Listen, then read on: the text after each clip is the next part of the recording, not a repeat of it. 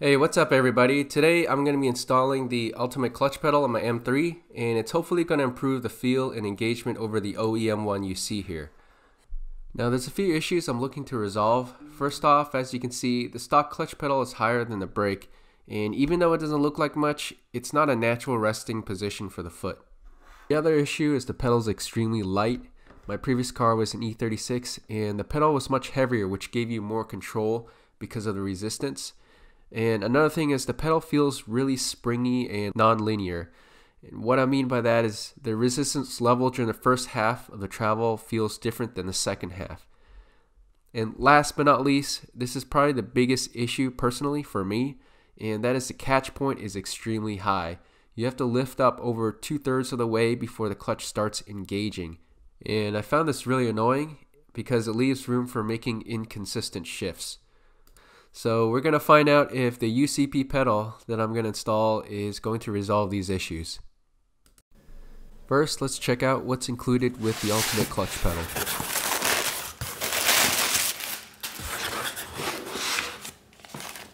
So we got an instruction booklet which looks really detailed. That's going to be helpful. And here's the clutch pedal. And it also comes with a clutch stop and a T20 Torx wrench and an extra E-clip. So let's get started with the installation. Our first step is to remove 3 screws here with the provided T20 Torx wrench.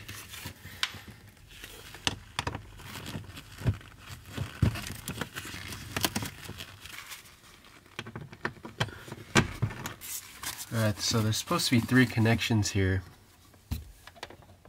So, starting from the right, pop that one out. This one, well, that's pretty easy to remove. Okay, at least this one. I just read the instructions again and it said it might be easier to just remove this entire module out. So you guys can get a better look right here. This is the Bluetooth module on the very left side of the panel. The instructions said it's probably easier just to remove the entire module, and it's held in by 2 plastic clips. One clip up here and one down here, so you just gotta bend it back and pop it off. So next step is to remove the plastic push pin, which attaches the clutch arm to the clutch master cylinder. And to do that, you're gonna need a 1/4 inch extension. You can use this end to push the plastic pin from the left side out to the right, and it's a really tight fit up there. It's a lot tighter than I originally imagined, so it's going to be kind of difficult to show that. So initially I was trying to use my left hand, but I couldn't get enough leverage to push it out, so I ended up laying on my back and using my right hand. Well, using my left hand, I depressed the clutch a little bit like this, and my right hand, while laying on my back, I pushed it out. So that's just a little tip on how to remove this plastic push pin. Alright, next we're going to remove the lightweight return spring, and it's on the very top right of the clutch pedal. So you push down on it, you can see it right up here. Get the camera to focus. There you are. This one right here. So we're going to unhook that with a pick. Now for step 5, we're going to remove the over support spring by removing a C-clip right here with a screwdriver or a pick. Here's another look at it.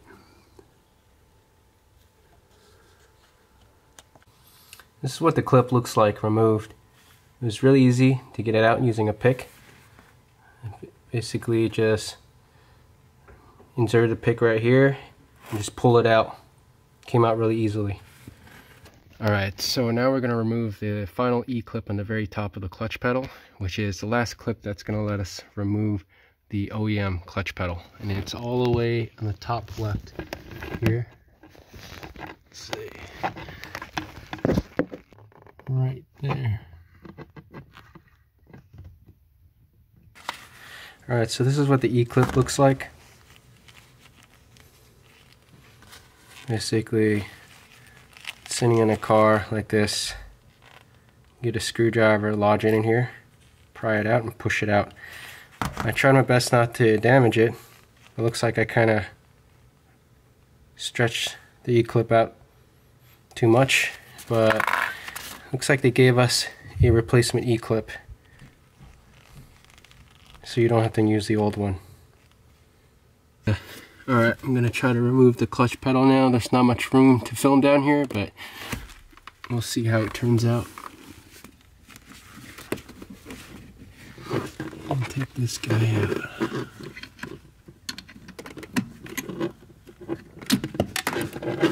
Pop this out.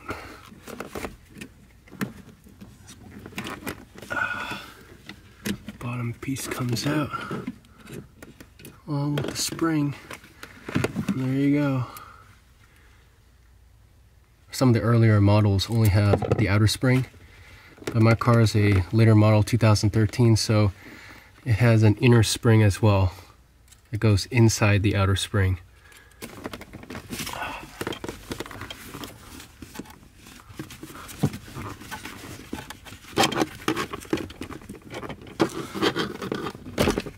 There we go. Alright, so here we have the side-by-side comparison of the UCP versus the OEM pedal. The OEM pedal is on the top, UCP on the bottom. And as you can see here, the UCP is much more linear, has less of an S shape. And the OEM pedal is made out of plastic. It's very light, feels really flimsy, versus the UCP is made out of metal, and there's quite a lot more heft in it.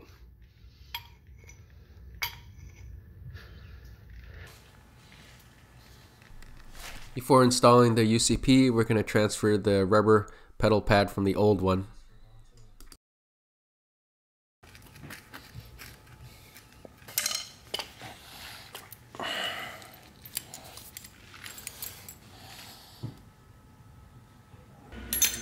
Also, the UCP comes with the hardware already installed inside the pedal, so we're going to have to remove it before installation.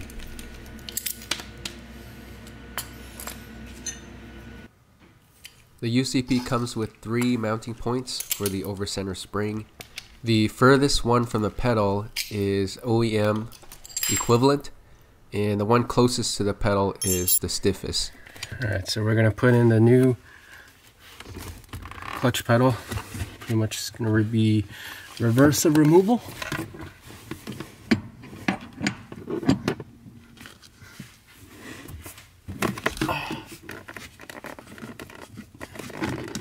Bronze bushing is really tight,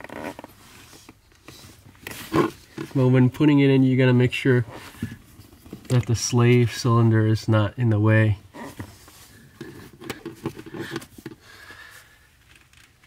Now we're going to install the new E-clip on the top pivot point of the pedal. There you go. There's a tip on the forum saying that you should install the over-center spring first before the shoulder bolt on the top, and they were absolutely right about that. So make sure you put in the spring first, otherwise it's going to be nearly impossible to install it afterwards. Alright, so now we're going to install the upper shoulder bolt. And first we got to line up the master cylinder connection with the clutch pedal. Here's a view of the master cylinder. There's a hole in it, and you got to make sure that hole aligns with the hole in the clutch pedal. Once you get the shoulder bolt in, you can tighten it up with a 6mm Allen wrench and a 17mm socket.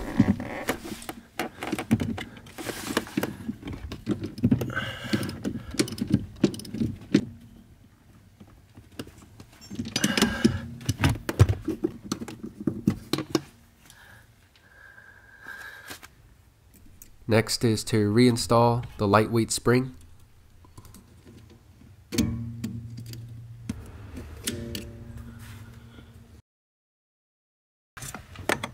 And here I am popping off the old clutch stop and putting in the new one.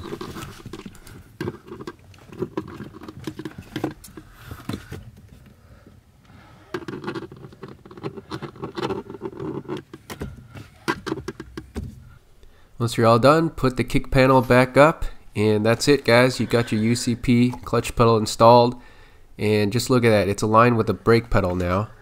I set the over center spring to the middle position, but I'm gonna give it a try over the next few days, test it out, and I'll let you guys know how it feels, so stay tuned for that.